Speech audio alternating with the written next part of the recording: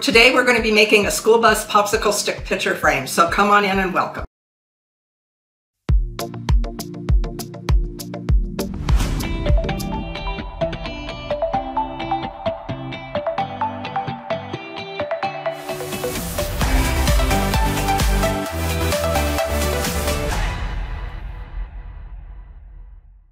So I have painted 11 popsicle sticks yellow, the regular size ones, one gray, and two smaller ones black. Now I have already glued some of this together. I glued the white ones, the yellow ones horizontally, and also the gray one horizontally. I attached them to the side with one popsicle stick, and so I'm going to just put the other popsicle stick on the other side using glue, hot glue gun.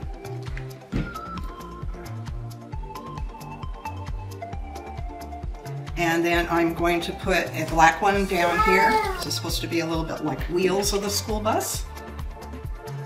I'll try to line it up to the other black one from the other side. We've got the same length here. Okay. Then I cut out the word school bus, wrote on it with marker. And I'm just going to attach this with regular glue. And this is an example of using what you have. I have these wiggly eyes, and I painted two of them red, and those are going to be the brake lights on the school bus. You could use felt if you wanted to, or if you have some glass red gemstones, you could use those. Those would look quite nice. Now this next part is optional. This is something I added. I decided to put a back windshield on the bus. And you could probably use gray felt. I used tin foil, kind of cut out a rounded back windshield. And I'm going to glue that down with regular glue.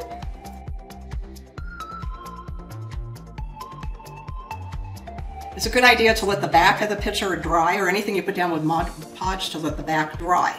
And so after this dries, I'm going to give it a good long time to dry. Then I'm going to go over the top of it with the Mod Podge. And you can, I think this is quite cute.